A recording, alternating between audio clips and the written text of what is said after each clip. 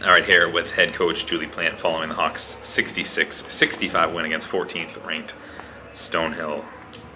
Don't really know where to begin. First of all, congratulations, and then, kind of to hang with them all game, get down 5 late, seemed almost improbable, and then, huge 3 from Candace, you're back in it, made some calls down the stretch, and, they pulled it out. Kind of just talk about the effort, just how proud of the kids you are.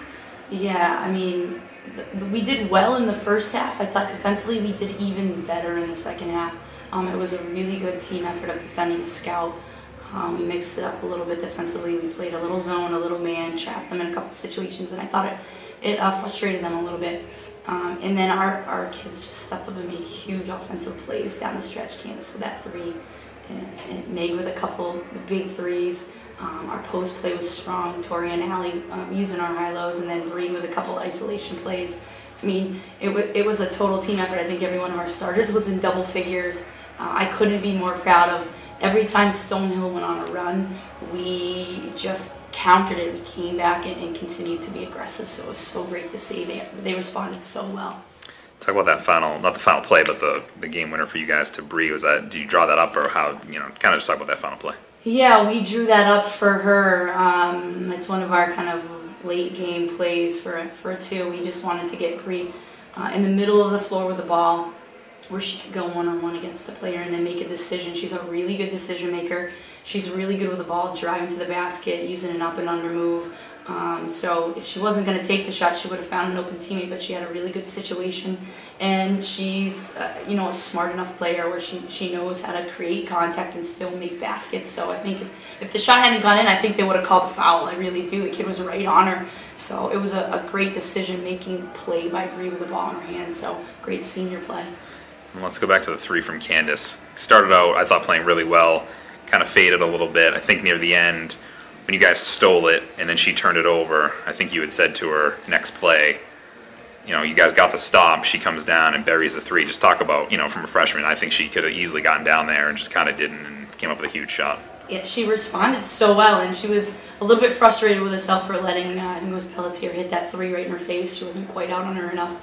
But she responded positively. I think what's one thing that our team's really worked hard at is make the next play, regardless if you make a mistake. So we kind of had a broken play on that possession where she hit the 3. We called the play. It's a screening play for 3 threes, and she got open and was smart enough to take the shot. She was open, and she's such a talented player, and she's a gamer. I mean, she can hit big shots. She had a big shot against Assumption to win the game. So I was completely confident with her taking that shot, and she hit another big shot.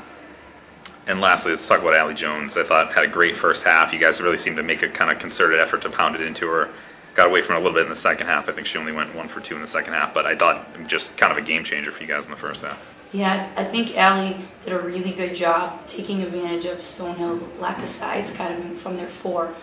We're tough to match up with when we play Allie and Tori together.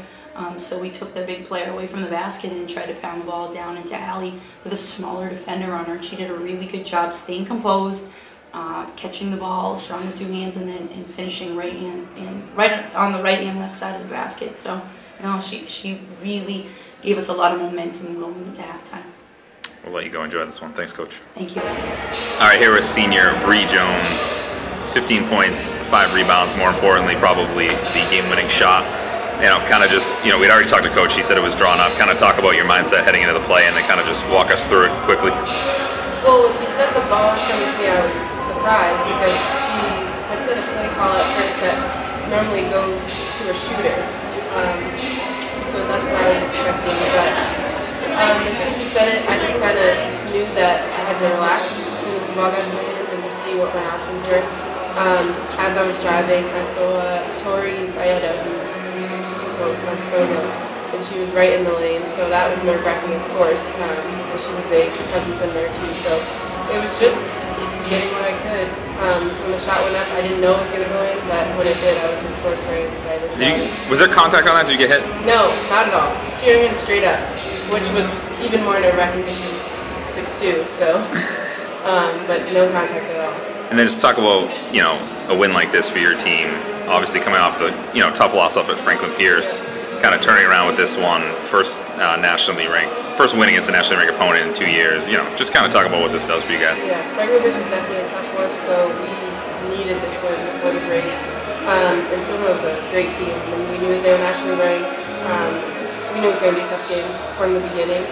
But I think it's awesome that we played together as a team, we communicated. In the first half, we kind of struggled a little bit on defense, but we definitely talked about that at halftime, you know, following the scout, focusing on their strengths and weaknesses. And I think we really focused on that in the second half, and that kind of pulled us out at the end. We had a 10-point lead, and we're notorious for allowing teams back in the game, so we could have easily let it slip by, but I think we definitely held our own towards the end. But it's great. It's a great feeling.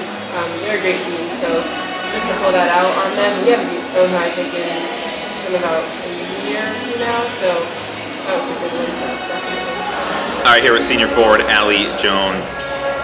Kind of just talk about that win. Obviously huge. Yes. You know, as a senior, I think the only thing you can probably compare it to is, you know, when you guys knocked off Assumption here 2 years ago when they were nationally ranked. Kind of just talk about the atmosphere and just how big of a win that is for you guys. Such a big win, and it was just such a team win. Our coaches said, like, every time they pulled ahead by a few, we just came back, pulled together, never let like a big three get to us. We all just came together as a team, really worked hard, and we kept attacking. So, and it feels so great.